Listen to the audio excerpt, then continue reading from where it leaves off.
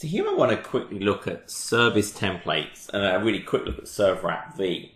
So on the server app V, it's essentially just a package that I import into the library. So I created it in my server app V sequencing environment, and then within the two settings it extracted out that needed to be set when I deploy this was just the credentials to be used for the service, and actually nothing else. I could add additional things to this, maybe a different URL or port numbers or whatever, but the two things that it automatically abstracted was when you deploy this, I need username and password credentials for the service because it's not going to cache those. Now I can set default values, but I haven't done that. Once I have that, and I don't even have to use server app V, the next thing is actually to create a service template. Now I can create a brand new service template. So if I just say create service template, you can see it's giving me a little wizard. Do I want a completely blank canvas, a single tier, a 2-tier, a 3-tier, whatever I want to do. So let's say I just created a 2-tier, for example.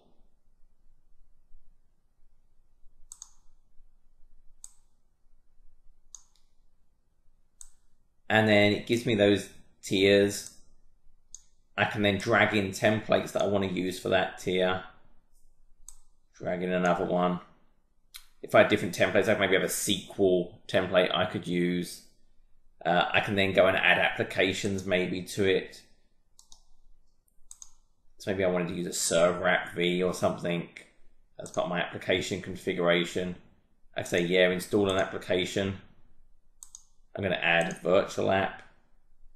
And then I can browse through and I can select my Apache. So I can go through and I can configure each of these tiers. What I'm actually going to do is, like an old English show, is show you one I prepared earlier. So I'm going to open the designer. And this is a 3-tiered service.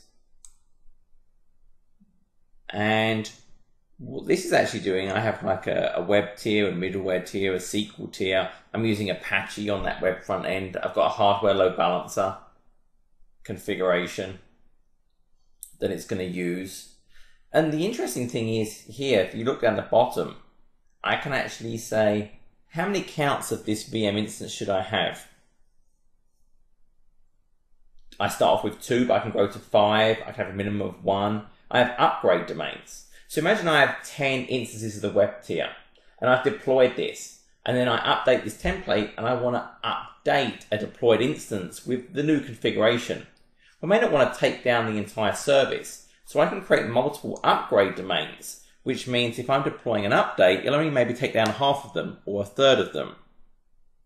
So like Windows Azure has that same concept of upgrade domains to control keeping availability of a service, I can do exactly the same thing with VMM. So I could go in, maybe this has been running in production for 10 months, and I want to update this VM template with a newer one. Instead of maybe 2008 R2, it's now Windows 8. So I could update this service template, and then I could go and right click on instances of this service and say update. And we're actually going to roll out all these changes. So just, go into this, play around, but you can see you can add hardware load balancers. I could add additional tiers if I wanted to. I can select VM template for that new tier, additional properties, etc.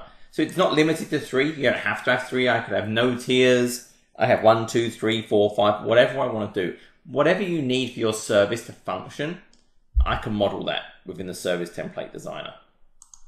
And then once you have all of this, you can just deploy these out very, very quickly.